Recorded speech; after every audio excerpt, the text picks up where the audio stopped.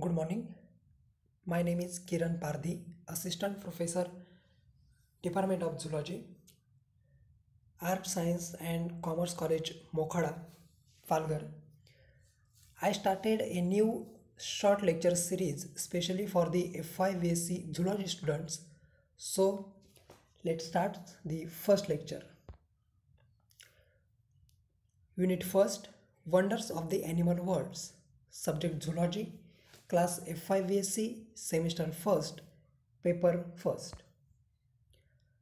Introduction. The words of the animal has always been a mystery of for the layman and also for the scientist. There are the numerous properties of the animals which are the difficult to understand and still more difficult to the explain. Right from the various physiological processes like the locomotion to reproduction, bioluminescence to the echolocation and many such phenomena. The principles behind which could be found out after almost a lifelong works. This chapter deals with the sum of these wonders. Echolocation.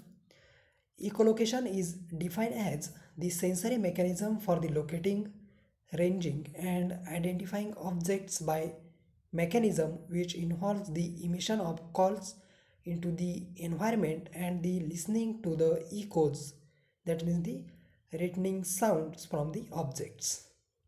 The animals capable of doing these are known as the echolocating animals.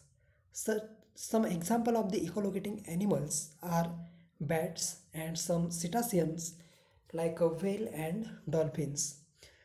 The echolocating animal emits and the receive ultrasonic waves on the reflecting from a moving or the stationary objects.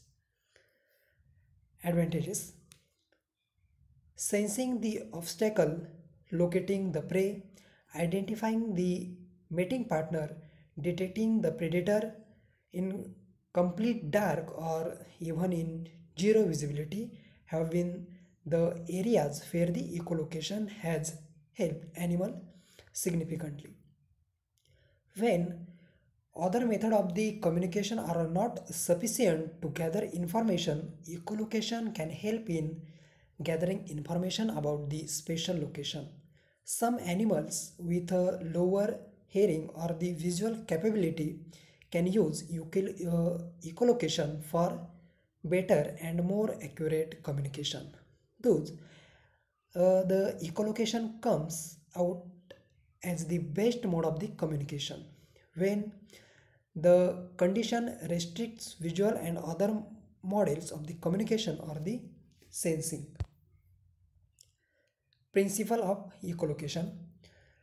In the mountains, there are some specific points known as echo points. At such points, if sound is produced, it travels across the valley.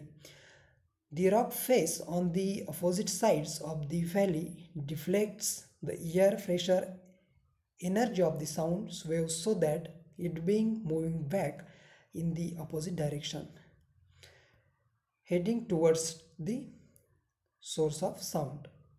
In an area where the atmospheric air pressure and air composition is constant, sound will always move at the same speed. If the speed of the sounds in the area is known, and if a very precise stopwatch is used, the reflected sound can be used to determine the distance across the valley. Echolocation in bats. In echolocating bats are from the suborder Microchiroptera under the order of the Chiroptera. Over 800 species of bats are known to produce the various type of sound between the 50 decibel to the 120 decibel. This sound level can be actually be deafening, but because it is the ultrasonic does not causes any damage to the human ears. The wavelength is usually between the 20 to 200 kilohertz, whereas the human hearing wavelength is around 20 kilohertz.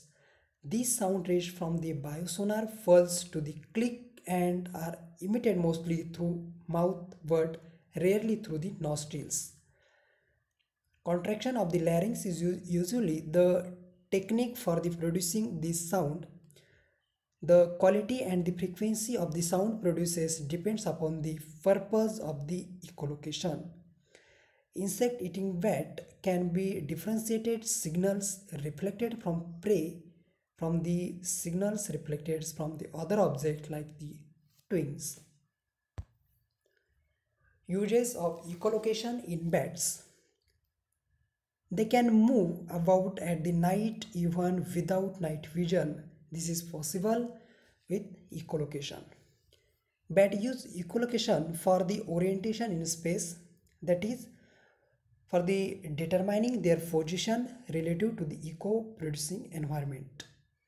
In addition, many bats, especially insect-eating ones, use echolocation to detect, identify, and localize flying insect as a prey. Thank you.